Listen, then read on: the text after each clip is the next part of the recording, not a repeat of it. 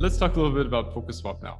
So Polkaswap is, as I already showed how it fits into the whole ecosystem, but I haven't really talked about some of the features other than the token bonding curve. But there's a lot of cool stuff there. Also, it's funded by a grant from Web3 that we got to start development about a year ago. So Polkaswap is a automatic market making constant product DEX similar to Uniswap, with some really cool tokenomics built in related to the SORA ecosystem and bridges to many other platforms. So traditional DEXs, as you may have known, if you've used Uniswap or Sushi or whatever, well, maybe not so much Sushi because it's pretty cheap, but still transactions fail a lot for me there. They have unpredictable and high gas fees, and they're susceptible to network congestion. So you do have a lot of problems making transactions predictably on Ethereum. Current DEXs also have a lot of liquidity fragmentation. So for example, Uniswap version 2, it kind of emphasizes ease of creating token pairs, but it comes at the expense of liquidity being very fragmented. So you can create any token pairs you want without going through like a hub token. But actually going through like a hub token makes token trade routing much more efficient, and you can get better price quotes. And also you don't have as many problems with having liquidity fragmented in many different token pairs. So that's one of the main issues with the liquidity on DEXs right now. Also, current DEX design really causes a lot of impermanent loss for liquidity providers. And if combine that with high gas fees, and it's really hard to like rebalance the portfolio, and you do get exposed to quite a lot of impermanent loss in current DEX designs. So to create a better DEX in Polkaswap, we've done quite a lot of work on making on fixing these problems. So one, we use parity substrate as the blockchain basis, and so transactions are much faster and much cheaper. So I mean, I'll show you in a few minutes. Like I'll just show you the product, and you can see how it is. It's very different from Ethereum. And we can even like combine liquidity from multiple exchanges using aggregate liquidity technology. So we're working on developing this, but the idea basically is that you can get price quotes from many different liquidity sources and execute against them. And we've also done a lot of innovation with the tokenomics of SORA and PSWAP tokens that I'll go into in a second.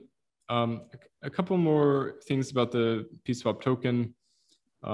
It's a buyback and burn deflationary token. So every transaction fee, the 0.3% swap of each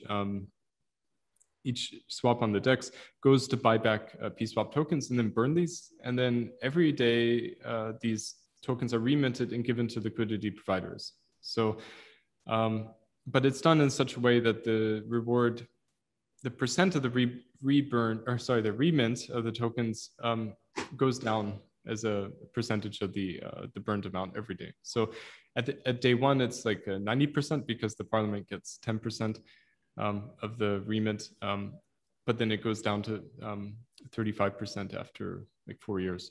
So what that means is that the token supply will be much more deflationary in the future.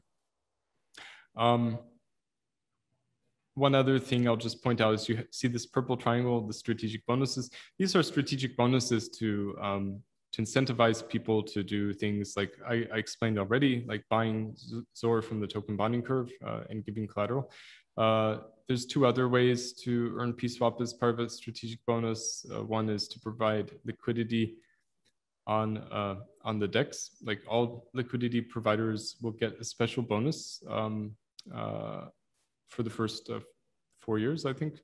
So there's some above and beyond transaction fees that you get. There's also like PSWAP bonuses for providing liquidity. And then finally, for market makers who execute a sufficient number of volume per month, there's trading rebates from a rebate pool.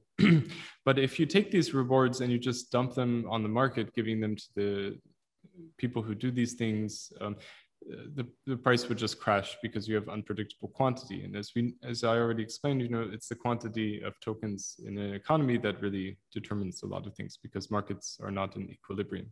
So, so what this means is that you don't want to just dump it on the economy. You have to vest it over time. And the only rational way to vest it in a predictable way to maintain the quantity is as a percent of the burn. So that's what this purple triangle is. It's the amount of the daily burn that is reminted invested for these strategic rewards. It's a little complex, but it's okay. So there's a lot of potential to growth. I love this slide. There's not too much substance, but it's cool. Already talked about some of these things. I think some of the tokenomics are important to kind of dive into a little bit. So what we do is we use ZOR as a liquidity token pair. So when you provide liquidity on the DEX, you always have to do it with a ZOR pair, which I'll show you in the demo. And this is, it's a little bit of controversial opinion or a design decision because ZOR is not like a top 10 crypto yet, so it's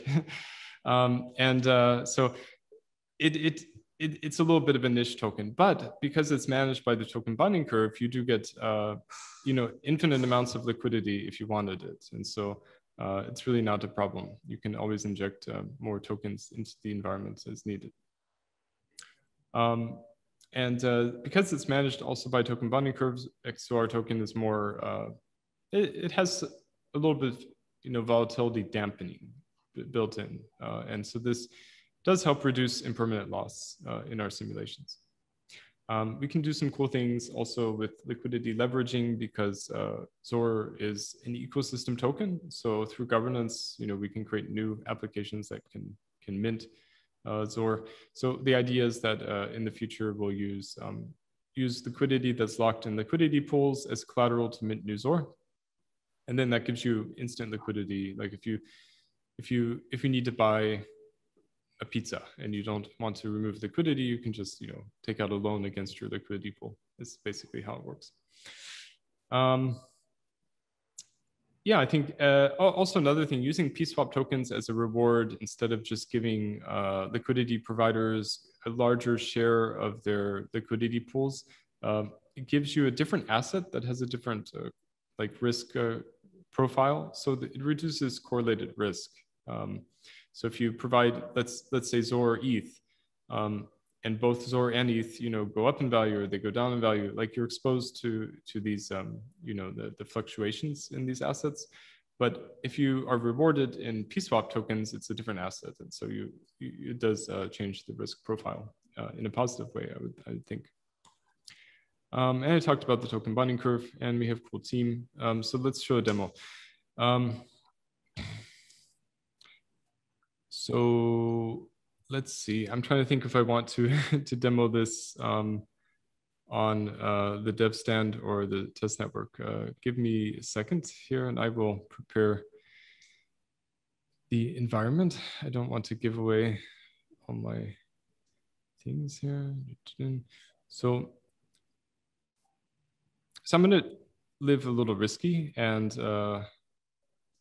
show off the dev environment because it has some cool features, but it may not work because I mean I don't know if it's being updated or not behind the scenes, because it can be updated at any time because it's a dev environment.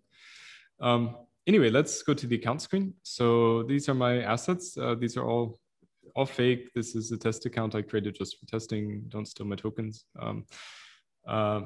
So I've got different tokens. You can actually anyone can create their own token. Here, maybe create like a Sydney coin. Sydney coin. Maybe, I don't know, 1337. So you can create your own token. It creates, no, I can't type at all. Okay, so I'm creating my own token right now, transaction submitted, and I should see it come soon. It takes about 6 seconds. I don't know if I have to add it or not. Yeah, people having fun with the names on this test environment, I see. Oh, gee, I've got lots of tokens here. Oh my gosh. Yeah, there's like a side coin. Yeah, anyway, where was the Sydney coins? Yeah, I mean, it is a test environment, so it is possible that, but it looks like it's registered. Here, I'll go back.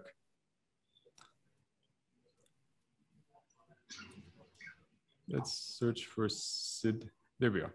So you have to add it. Okay. So I should have some Sydney coins there at the bottom. See? So let's create a liquidity pool for this coin. So go here, type in Sydney. I'm gonna put like 10. I'll put 110 as the initial price. So when you provide liquidity, you have to provide liquidity on both sides of the price point. And if you're creating a pair, you decide what the exchange rate is. So you could even have like Sydney coin be really valuable, or you can have it be like really not valuable. Yeah, so you hit supply. And another thing, you have to always do it with respect to SORA. So you can't do like Sydney coin in like Ethereum or something because it's Polkaswap and it's built on the SORA network, so everything has to be on SORA. Here we go, SORA SID. And then once you have your token pool, you can actually trade them. So like let's say I want more Sydney coins. I don't know why, because I already have the pool, but let's hit swap and then sign my transaction. By the way, all the transactions are using this kind of ugly interface is Polkadot.js. So it's kind of like the MetaMask for the Polkadot ecosystem. And it's really great that they hire blind designers to provide work for them. Anyway, I'm joking. So you can also go between like PSwap and Sydney coins, because the routing goes through SORA, so you don't have to go directly to SORA. You can just type in like Sydney, you can do like 1.27 and then swap, and then you can do it. So it's pretty fast, pretty cheap. I don't know if you saw the transaction fee. The transaction fee is 0.0007 SORA. I think that's final for the production network. This is very, very close to what we'll have in production, by the way. There's a couple bugs that are just being fixed, but once these are done and it passes QA, then we're going to launch. So really, really close. We also have a bridge. So that's one of the cool things about the bridge. Like I can move assets that are registered on the bridge from the SORA network to the Ethereum network. The testnet uses Rinkeby, by the way, and there's 2 ZORs. So the dev stand ZOR is this one. So I've got 11 ZOR now. And if I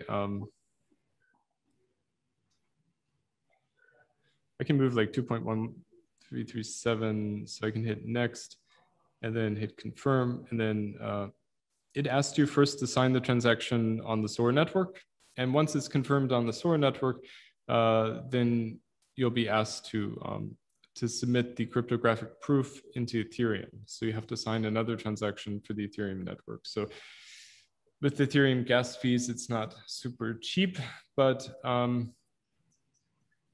that's life. And I think when we can also deploy this to other EVM-based networks that are a little bit cheaper.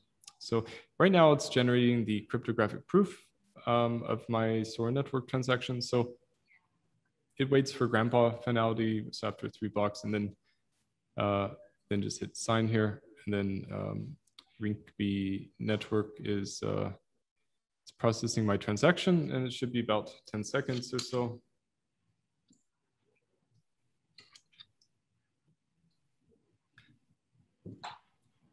Good old Ethereum. There we go. See, it's finalized now. So if I go down here, you should see it's actually 13.1337. Anyway, but it's okay.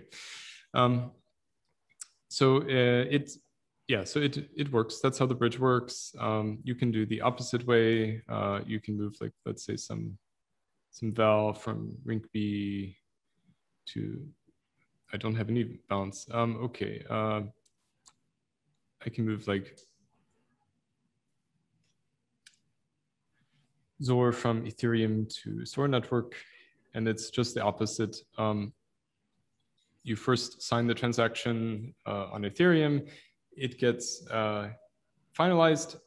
Well, there's no finalization in Ethereum. It gets put into a block, and then you send this cryptographic proof on the SORA network, and it gets processed. One thing to note is that when you're sending the transaction on the SORA network, it's going to take like 6-7 minutes because it's waiting for 30 blocks, because Ethereum has probabilistic finality because of mining. So you can actually have some, uncled blocks or, some soft forks inside the network that would cause problems with the bridge. So you have to wait 30 blocks. And depending on network conditions, you might have to wait more.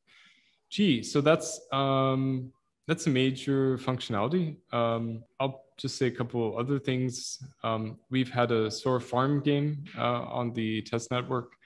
Not test network, what am I saying? So on the on the current Ethereum-based network, we have a website, sora.farm, where people are farming PSwap tokens. They provide liquidity, and you get these little squares.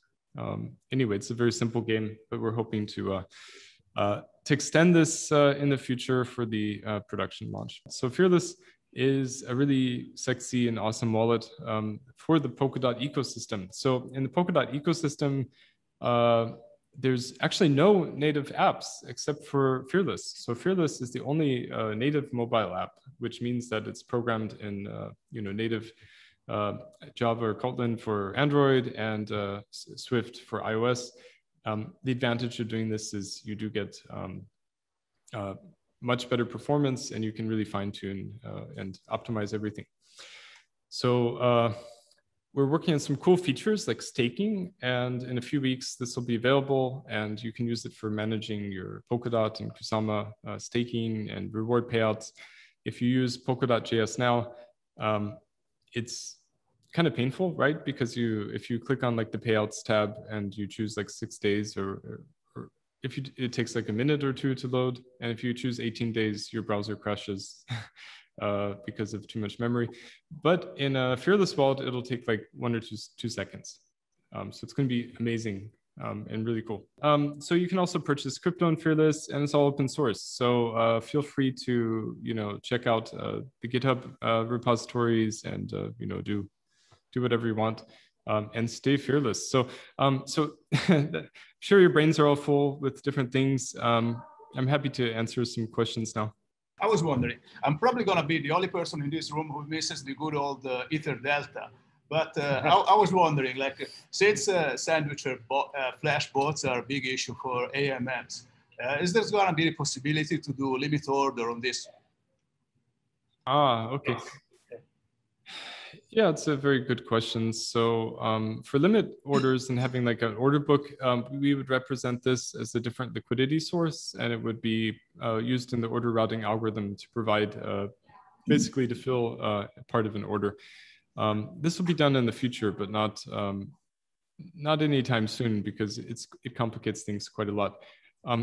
We prevent front running a little bit more than Ethereum because we have a flat transaction fee for all the types of transactions. So you can't get any validator preference by giving a higher fee. Obviously, if you're an evil validator, you could, and you had enough nodes on the network, maybe you could, in some situations, prioritize your own transactions and blocks. But that's really hard to do, actually. It's not really practical, I think. So front running is not a big an issue as you would have in Ethereum. But yeah, bots trading still an issue. I don't think there's any way to really get around that, and I'm not sure it's always a bad thing either, because you can kind of have more efficient markets if you do have arbitrage between many different exchanges. Thank you very much. Anyway, yeah, no rush to do it because Uniswap V3 is, they're not even mentioning that in their documentation for the V3. So I think it's not a popular decision to implement Uniswap. Yeah, to me, like the really cool thing about V3, well, Uniswap V3 is really they kind of use a slightly different curve, right? So you can optimize the curve and the math that you're using to be a little bit more capital efficient. So we're looking at ways to do this in the future. Yeah, I mean, there's trade-offs for that, of course. Another question I have is, so from my liquidity provider perspective, if I, so let's imagine a classic AMM like Sushi.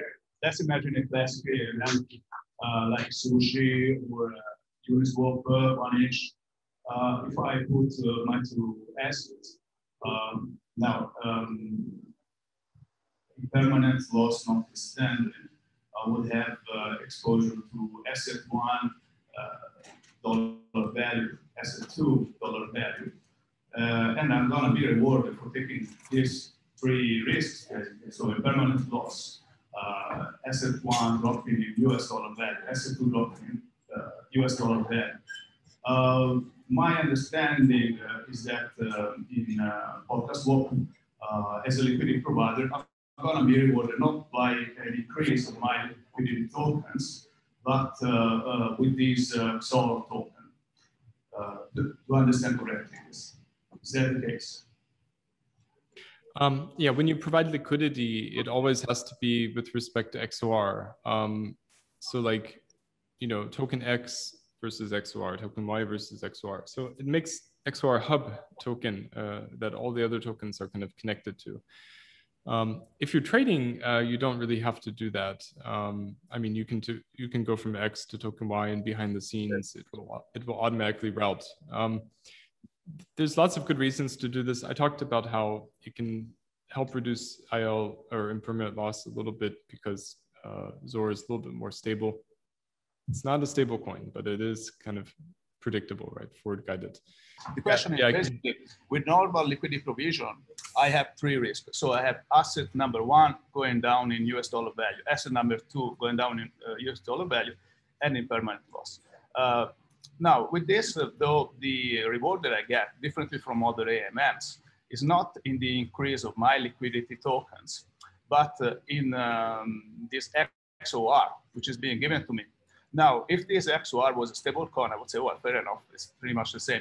But it's going to be a volatile asset. So am I not exposing myself to an extra layer of unpredictability as a liquidity provider? Yes. That's my question. You are. So yes, okay, fair enough. I understand the question. So the to be clear, the liquidity providers are not getting XOR, they're getting PSwap tokens. And PSwap is a deflationary token. So what that means is the supply is going down over time, which means there's less tokens on the market over time, which means that from a long-term perspective, you would expect maybe some longer-term, price increase, which would be one way to offset some of the IL. So that's the I think that's one of the key points that I think was maybe is easy to misunderstand. So XOR is the native network token, but the actual reward for the LPs, the liquidity providers, is in PSwap. So it's a different token. So the segregation of the different tokens allows you to kind of fine tune the tokenomics for the different use cases. All right, thanks. So the answer is basically yes, but there's a deflationary component in the token, so we might not expect like big depreciation to disincentivize money. Thanks, that's interesting. So the fees are gonna be 0.3, same as Uniswap, right? Yeah, so it's pretty high fees, but that's I think that's the only way to incentivize liquidity providers. Yeah. Sounds good. Thank you very much. So,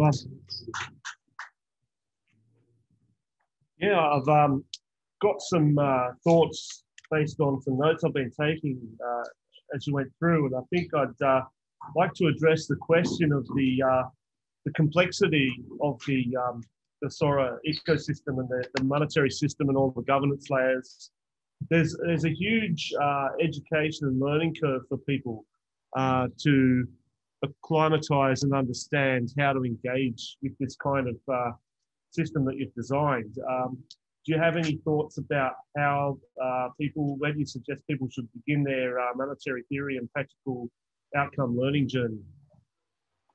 Oh, geez. So I think like most things, people don't really have to understand it to use it. I think it can just be kind of, the best things should be designed so well that people don't even have to know the mechanics. For people who are interested in the details, yeah, it's quite a journey. I mean, I was a computer scientist by training, and then I just through crypto, I started to question, like, you know, what is money?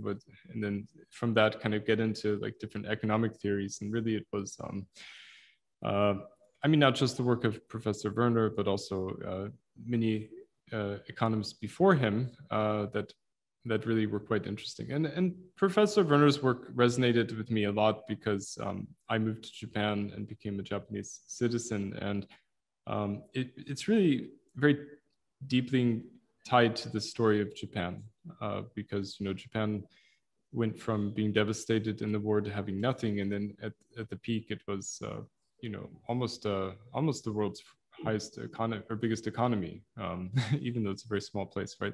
So it, when I moved to Japan, actually Japan was second largest economy, and then now it's third. But it's because of the way the money was created and allocated for production. So really, it was, I think it was, you know, only Werner who really studied that and got down into the details. But obviously, these theories are not that new. A lot of this work goes back quite a ways. So I like the work of Fisher. So he's the one who came up with the equation of exchange, which it's a very simple equality, but it generally holds up very well. And at the macro level, the work of Werner makes a lot of sense. If you go into the micro level, you get lost in many ways, which I think is maybe not the best. So to me, microeconomics is not as interesting as macroeconomics. So if you really want to study it, the short answer is, you know, you should read probably Professor Werner's book, New Paradigm in Macroeconomics. It's more like a textbook, and it's very, you know, well cited and very interesting. Yes, and then I was just wondering whether that was part of the journey you had in mind for people starting to use, you know, Fearless to begin with, where you'll have a link to any information about SORA more broadly, how it works, and then take people through a process of learning about the governance and the parliament and the committees, like let people choose a journey for themselves. Is that part of the? I think part of the hard thing is that a lot of this is not like the parliament and stuff is not operational yet. So it takes some time to get things ready. And I think once these are operational, it'll be much easier to understand. But people can already get involved. They can go to our Telegram chats, and you know, we can put some memes there together. I don't know. Sure. I remember joining your group about 2 or 3 years ago. I haven't been active for a long time, but I was excited early on with what you were doing when you were first working with Hyperledger and some of the things you were doing there. So I kept an eye on it over time. We've got more questions. We've got a guest here with a question. So, yeah. Okay. So he listens there. Oh, okay. I think they want to be able to hear the question too. I apologize if my question is not very technical, but I'd love to hear just a bit. It's sort of a 3-parter that I think you can answer in one, which is kind of how did you get involved in this space with Polkadot in particular? What was that dating process like? You know, how did you get involved in Uniswap? In the Polkaswap to begin with. How do you see your moat in this space, specifically around, you know, being sushi? And then lastly, if we wanted to bootstrap ourselves to the success of you and your team out of the different tokens you talked about tonight, where should we really be looking? Is it SORA, is it PSwap, et cetera? Thank you so much. Wow, there's a lot of things there. So I mean, so as far as how I got involved in all this stuff, I mean, it was January of 2013 that I got into crypto through like Bitcoin, and that was really just like the beginning of a journey, really. So that was a journey that went through many phases. I did, was involved in other altcoin projects. I founded Soramitsu 5 years ago, so we're celebrating our 5th year now. And we've done quite a lot of things. So we built, payment system for Central Bank of Cambodia using Hyperledger Iroha, which we also built. And so we've done a lot. And we keep building and developing our own technology quite a lot as well. For economics, it was really, kind of Bitcoin and crypto in general really made me question a lot about money and what it is. And through that, I kind of came across many different theories of economics, some of which I think are... Economics is really frustrating because it's almost like religions, right? So there's many different ideas and everyone thinks they're right. And they're all right in different ways, right? And that's kind of the frustrating thing. But yeah, it's so you have to figure out, take your own bits and pieces that lift you up and that can improve you, just like with religions, actually. So it's kind of money is a really weird thing, and we don't learn about it in school, or no one really explains what it is or how it came to be, or anything. So it's a little bit frustrating from that sense. So you really do have to go on a personal journey and figure that out. And that's, taken me from when I started this, since 2013 until now, and it's always moving on. My company, we do a lot of technology provision and talking, well, Polkadot, so the journey, I don't know, I first met Gavin Wood back in 2014 when he came to Japan. We actually met in Kyoto after he came down from Tokyo, and he gave a talk about Ethereum at the time. And then a few years later, he left Ethereum, and then I heard he's working on Polkadot. And so I was able to kind of find out more about what he was working on. And it's a very interesting ecosystem. I think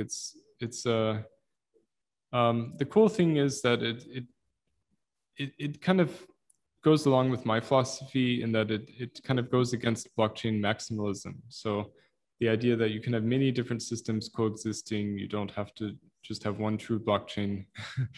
And so everyone can be their own king, have their own kingdom, but you can interoperate. And that's really one of the really amazing and cool things about Polkadot. And sure, that already exists in things like Cosmos, but let's not kid ourselves. Polkadot has really taken the technology a lot farther. Parity Substrate is a really powerful platform for building blockchains, and this didn't exist before. So now suddenly we have really great tools and technology to build new things. So through this journey, talking to the community, there's like an obvious need for like a DEX, and Polkaswap is kind of like the analog of Uniswap on Ethereum. And so it's kind of a place where everyone can kind of come together and trade their assets. Parachains are still, being developed, but they're really, really close. And I think it's going to be some of the features of parachains, like Spree, should make it very nice to do like direct swaps even across different parachains. And so that's going to be really, really exciting. But there's always new things. Obviously, it's not just us contributing. It's there's a whole ecosystem. There's people like you here in Sydney who are, studying about what we're doing and helping to learn more and to teach others. And yeah, we're hoping other people can contribute more to the source code and to help out, and anyone is allowed to kind of be a part of this. So yeah, please don't be shy, please get involved. You can run a node. If you run a node and you have high availability, you can get people to nominate you, and you can get rewards in Val tokens. So there's lots of really good incentives. Now, how do we build up this ecosystem, I think is what you asked. And because there's all these different tokens, all this stuff. I'll tell you what I see as a structural need. And that's really right at launch, we need to have really good collateral of the token bonding curve. So what that means is we need people to be willing to part with their ETH and their DAI to collateralize the token bonding curve so that the ecosystem has some value basis. Because without that, it's not going to break anything, but it's going to take a lot longer to bootstrap the value basis of SORA. And I think the whole ecosystem kind of rides on that. Yeah, so that's some of my thoughts. I guess the rest you can try to study more about the ecosystem and maybe come to different conclusions. Thank you very much. Any more questions, Bobby? Yeah, Just probably the last question. Probably one or two more quickly. You don't have to answer this, but you mentioned other EVMs, potentially other bridges. Are there any that you've got that people should keep an eye out for, like NEAR or BSC or Solana? And is Solana a friend or a foe or a frenemy? Or yeah, these are good questions. So yeah, I mean, we're focused mainly on other large EVM-based blockchains. I think any EVM-based blockchain we want to support. So in the future, we can support all of them. It'll just take a little bit longer.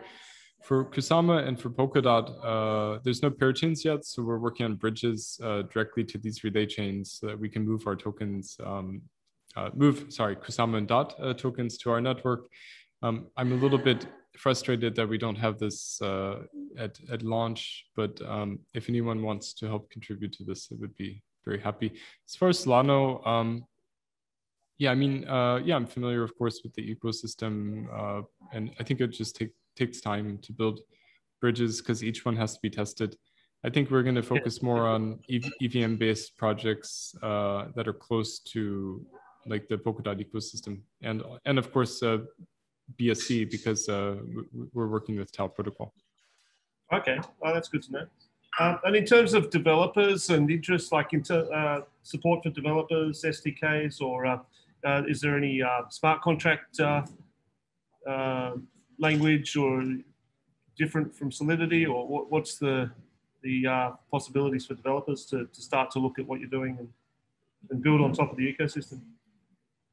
Yeah, so the way you build on top of SORA network is in a few months, probably we'll support Parity Inc., which is a smart contract language. It's a DSL in Rust. Okay. We won't support Solidity. Solidity is rubbish. But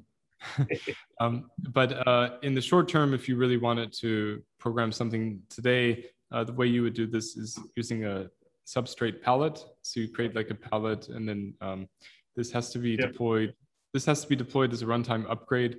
So you would create the palette, you would make a pull request, the community would review it, you would make a proposal for the runtime upgrade, and the SORA council, which is a council of 13 members, that'll vote. So this is very similar to the Kusama Polkadot councils.